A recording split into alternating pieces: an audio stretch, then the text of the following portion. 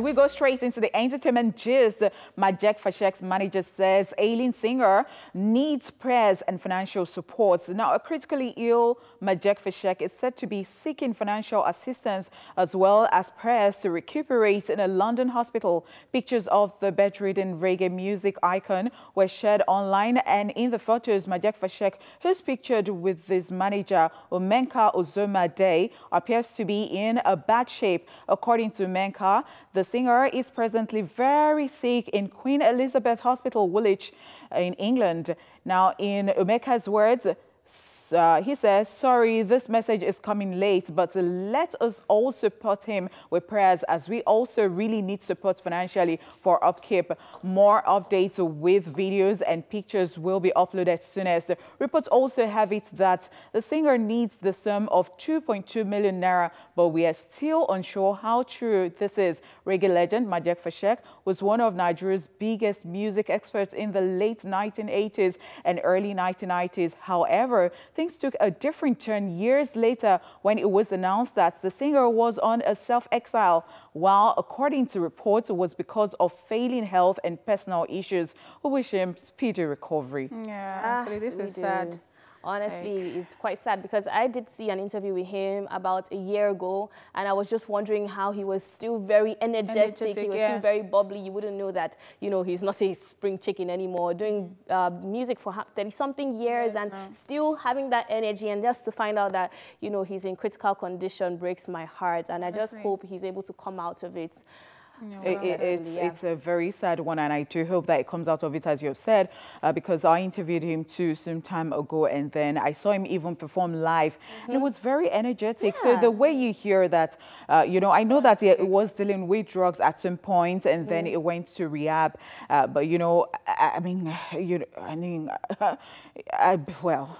It's sad, and we can just pray and hope that, you know, all is well, or all will be well with him, and he's going to come back on that stage. We need that energetic Majek Fashek back. Yes, okay, we do. All right, moving on to the next story. Juliet Ibrahim reveals why she called off relationship with Iceberg Slim. Now, Ghanaian actress Juliet Ibrahim has revealed how she got to know that her ex-boyfriend, Nigerian rapper Iceberg Slim, was cheating on her with his girlfriend of 4 years. Now, in a tell-all interview, the actress revealed that Iceberg had, you know, initially requested that a relationship be kept under wraps, as is the culture with celebrities. But when she began to have doubts, she made their relationship public. Now, according to her, her doubts were later confirmed after she saw chats from a lady Iceberg Slim claimed he had broken up with. Now, the lady apparently insisted that they were still in a relationship. You know what? Let's just take a look at this clip from the interview. Asked him if he was single or not. He told me he had broken up from a 4-year relationship. So, not knowing he was still talking to the girl. And that was the girl that sent me all the pictures, chats and stuff that showed they were still talking whilst he was with me. So Juliet Ibrahim further revealed that Iceberg Slim was devastated after she broke up with him because he never saw it coming. Now, in her words, she says, I broke it off. He didn't expect it. He didn't see it come when it happened. He was really devastated, she said. Now, you might recall that last month we brought you the news of Iceberg Slim's public apology to Juliet Ibrahim, where the rapper admitted, I lied, I cheated, I took your love for granted, and in turn, I brought ridicule and shame to you. From the bottom of my heart, I apologize. Whew. Oh, wow. Yeah, you know. I saw this over the weekend and I was like, wow. Okay. Okay, go. No, I mean, when I asked the question yesterday, when this news was, you know, making the rounds, was it 3 days ago or thereabout? And I said, okay, so Iceberg Slim apologized. I would have thought it would just die down. So he said he cheated. He already admitted, he said, I cheated, I lied, and I took your love for granted. So I was wondering why she would, yes, she had granted another interview afterwards, and she said that they asked her if she would ever go back to him. And she said no. So I thought it would just go like that in there. So coming back to say what happened. I mean, this person already said I cheated. Yeah, did we need the details?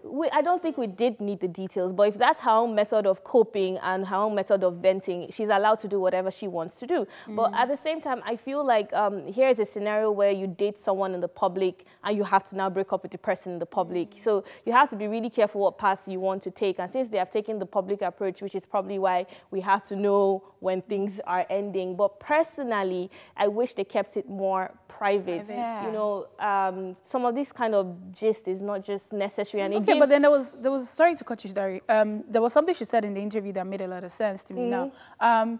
Talking about the breakup being private, yes, I agree. After apologizing, I didn't think that she should, you know, have gone to, you know, talk about what exactly happened, like details. But at the end of the day, if that's her way of healing and whatever, it's fine. But then the relationship being private, I totally do not agree, because the fact that she came out to say, oh, we're in a relationship and decided to make it public is the reason why she knows what she knows and what happened at the end of the day. Because if they had just been doing the whole, there's a difference between keeping a relationship secret and being private about it. Exactly. So he wanted, from the explanation in that interview, what he wanted was them keeping it a secret. Like, let's not do this, let's not even when we go out, let's not, you know, whatever it is. But because of the fact that she came out to say we're dating, she will post pictures, she'll post videos. It's the reason why someone decided to reach out to her and say, look, you know, I feel this way. And that boils down to the question I was asking for Ladele the other day when we were talking about someone's divorce. And I said, does public display of affection give you some level of security in your relationship? Because if she didn't come out this way, she probably wouldn't have known the truth. Should have probably just been another side chick. So I feel like there's no correct answer to this question. Some people have kept it private and they're very happy. Now, as you said, there's a difference between keeping it private and being secret. Now, when you say private, of course, your immediate family, your close friends should know, his close friends should know, not that your relationship is just between you and the person. Then I feel like that's where the issue of trust might come in. But then private is the whole world does not need to know, but the people who are important need to know. And I buy that. I buy that ideology. The people important did not know anything. It was when she decided to make the people that are not important know stuff. So I think I know where Arike is coming from and going. So she's asking the question because she thinks that when you make your relationship public, if you need any information, like somebody knows your boyfriend or somebody is dating your boyfriend, they can just, you know, come up and tell you that this is another person's birthday. Wait for his birthday. They post his picture up on his birthday. Or you wait you'd have been waist deep into the whole thing. But I think that it does not necessarily work like that. If that person is still going to cheat, even with being public, the person will still cheat. And some people would know that you are there, but they still want to date him with you. So, True, another angle though. Okay, just, I mean, do what suits you best in your relationship. All right, moving on to foreign news. Diddy and Lori Harvey spark pregnancy rumors. American rapper and business mogul Diddy and his 22-year-old rumored girlfriend, Lori Harvey, have sparked pregnancy rumors as he was spotted rubbing her belly while on vacation in Mexico. Now, the 49-year-old rapper and the daughter of 62-year-old comedian Steve Harvey were spotted together arriving in Mexico for what seemed like a vacation, and in some of the photos, Diddy was pictured rubbing her belly. Now, as you can imagine, many social media users have since been wondering if that was a sign that Lori is pregnant by the rapper. And you'll recall that recently, Diddy and Lori, who is rumored to have dated Diddy's 25-year-old son, Justin, in the past, were pictured hanging out with her parents in Italy. This particular one makes me just have a personal thing against Diddy.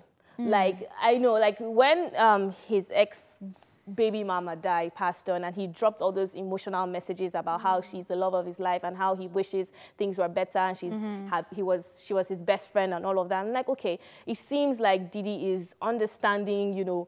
For me, this was my feeling. What I got from it was like, oh, I feel like he has understood his wrongs and he's going to do better. Then the Cassie thing happened, and I'm like, okay, well, I mean, everybody makes mistakes. And then now it's someone who has dated your son's, someone who has dated your son. I don't get it. What is going on with him? People are still saying that it is alleged, like it is not like... Still speculations. Yeah, speculations at the end of the day that she dated the son. But the thing again is, because I think I can now see what Nick Cannon was saying the other time, saying that this girl is too underage for him. But we were saying that this girl is not 18 and the parents know about this. So maybe we can just get some stuff from what Nick was saying the other time. Maybe we were too harsh on Nick and saying that, well, Nick dated Mariah Carey, and Mariah Carey is way older than Nick.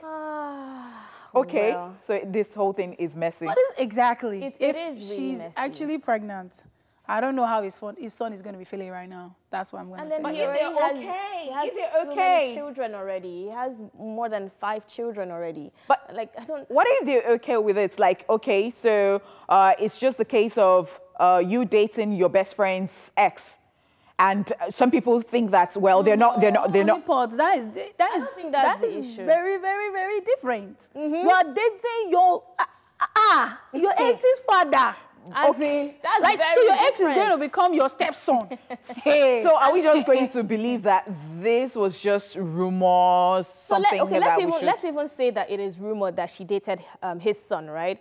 Even if you look at the fact that he's 49 and she's 22, not only the fact that he's 49 and 22, he has had a series of relationships that ended not so well. Now, you can say Diddy is obviously a mature man who knows what he wants. He might not want commitment. He might want to say that I'm fine with the way I'm living life as long as my children and, you know, my baby mamas are fine. This is what I want to do. Now, here's a 22-year-old that is fresh into this world. She can have so many kinds of relationships that will be fulfilling to her. No matter how you want to say she's 22, she's above 18, she's mature, the truth of the reality of it is that she has not had as much experience as he has had. And she doesn't even have the choice to say, okay, this is what I really want. She might be infatuated. We don't even know what it is. Like, so it's okay for us to come out and say, is she doing the right thing? It's okay for us to question it, even though she's 22. So I'll tell you, Amanda, that we mature differently. Yeah. So you can't say that she doesn't even know what she wants. I mean, it can be totally wrong. Yes. And finally, you're right about that. The last post Diddy put out when he was talking about his late baby mama, he said something about how he wished that he had lived differently, he had shown her love and whatever. So maybe this is brand new for him. Now he wants to give love a chance. He wants to genuinely, you know, get married to someone. Fingers crossed, guys. We're here. Entertainment news. It's really fingers crossed. I genuinely hope so. But that's it on entertainment news. We're moving on to a celebrity birthday shout out. Hey. Now, celebrating today is English actor Colin Firth, and he turns 59 today, and you might remember him from his roles as Secret Agent Harry Hart in the Kingsman franchise. Happy birthday. Happy birthday. Yes, and happy birthday to everyone else celebrating today. You guys are amazing. You rock, okay? Yes, you do. Happy birthday to you. Okay.